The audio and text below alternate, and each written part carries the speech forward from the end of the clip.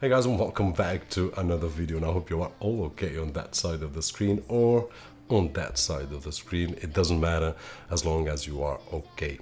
And today we are going to take a closer look at the AMD Ryzen 5 3600, especially in terms of video editing and rendering, and compare it of course with the CPU that I use, which is my i7 8700K, and also a bit quite off, but my Mac Mini, which is a machine that I use on a daily basis. So I thought, what the hell, why not? So we have three different CPUs to talk about in 5 different tools. But before we do, one of those tools is Filmora, which is the sponsor of today's video, and it's a software about video editing on Mac or on Windows. It doesn't matter the system that we use. Really easy for beginners, but it has, besides all the basic tools, a lot of advanced features. So once we get used to the software and we want to do more complex jobs, then there will be the tools for it. Now it has a lot of filters, text, transitions, music overlays and other elements,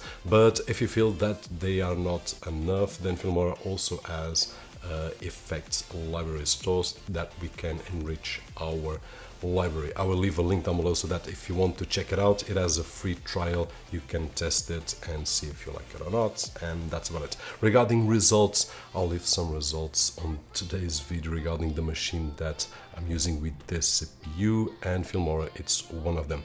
Now let's start talking about some benchmarks, which is usually here. We cannot do it without benchmarks. Now starting with Geekbench 5, as you guys can see right over there, in terms of the fastest results, they are going with the i7 8700K, and we are talking about single core and multi-core results. Both of them are faster on the i7. Now not by much, but you can see a difference right over there. Now moving to Cinebench, we can see that the AMD is on the front with 3516, while the i7 has 3313. Now I'm not going to mention a lot the Mac Mini, it's just out of curiosity because it's a machine that I use, but the CPU is completely off the charts. And here, one thing that I would like to mention before we move on is that in terms of pricing, this is completely off as well. We are talking about 180 euros at this moment, and roughly 350, 360, and if we go to the latest version, which is the 9700, then we are going a bit higher. Of course, different CPUs, but what I want to achieve is with a CPU such as this one, which has half the cost, can we get similar performance to something more expensive? And this is the goal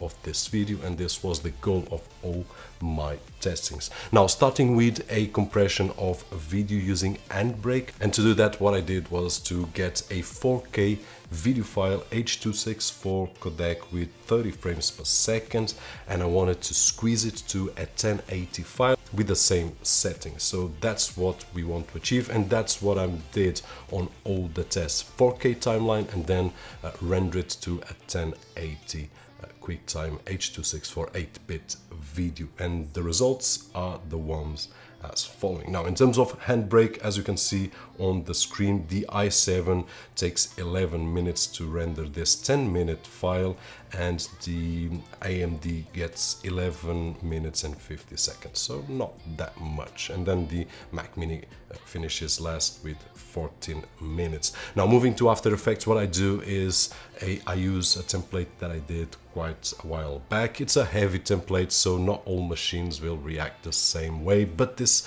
is a very CPU intensive task, and what we can see there is that the AMD takes the lead. It renders this file in 12 minutes and 30 seconds, followed by the Intel with 12 minutes and 38, and then the Mac Mini later on. Now moving to Adobe Premiere, what we can see right over there is a huge difference, and we are talking about, for the side of the Intel, we are talking about half the time, which is crazy.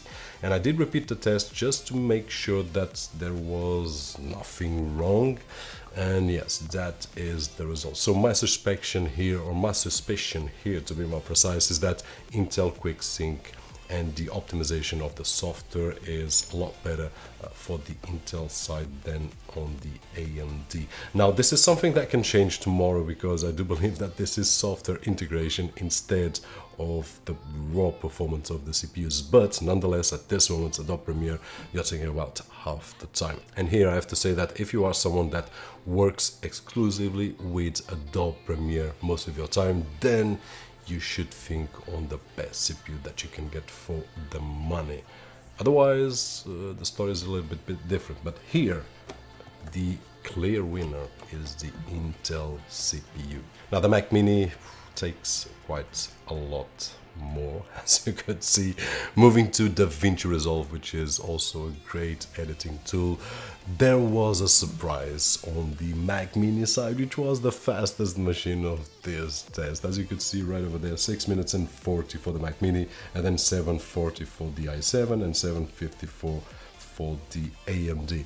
Now here the only thing that I can say is that I do believe that the software is a lot better, or a bit better integrated on Mac OS systems than on Windows, and this is something that we have to realize, that different operating systems, different hardware will behave differently with the same software. So this is an example on how we can achieve something faster with a weaker CPU. Software and firmware implementation, something really amazing, and this is a great example. So DaVinci Resolve here did a great job.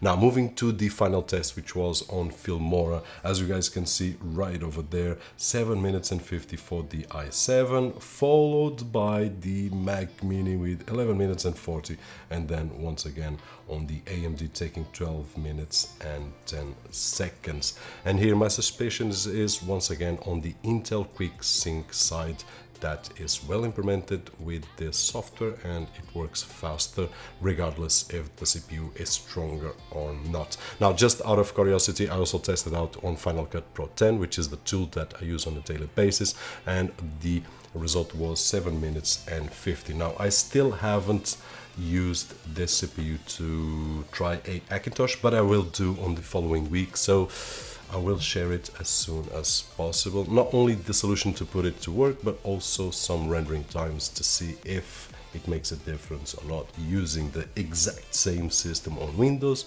or using on Mac OS. And that is it. Hope that this video was helpful in some way, and if it was, don't forget that usual thumbs up. My name is Roberto, and as always, I'll see you guys on the next one.